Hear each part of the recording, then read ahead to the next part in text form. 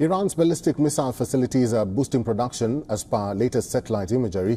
The images taken by Planet Labs showed more than 30 new buildings at 2 missile sites.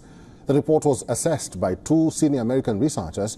This was later confirmed by senior Iranian officials. The imagery belonged to Moderay's military and Qojir missile production complex, which was obtained in March and April respectively. Both of these are located near Tehran. It also indicated presence of structures surrounded by large dirt bombs. The military sites are overseen by the Islamic Revolutionary Guard Corps, which plays an important role in Iran's missile and nuclear programs. The enlargement of the sites follows an October 2022 deal in which Iran agreed to provide missiles to Russia.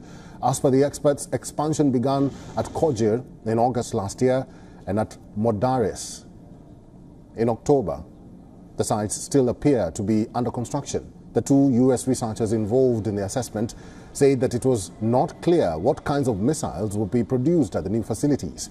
The complexes have long been associated with the development and production of Iran's short and medium-range ballistic missiles. The sites have also produced rockets for the country's space program. Iran's arsenal is already the largest in West Asia, estimated to have more than 3,000 missiles. Tehran has been accused of supplying missiles to Yemen's Houthi rebels and the Hezbollah. These include models designed to carry conventional and nuclear warheads. The 3 Iranian officials, on the condition of anonymity, admitted to the expansion of the said facilities. They also say that Iran is trying to boost its production of conventional ballistic missiles. Officials further added that the new buildings would also allow doubling of drone manufacturing. American analysts have suggested that Russia is on the hunt for low-cost missile production capacity and that their manufacturing has been transferred to Iran and North Korea.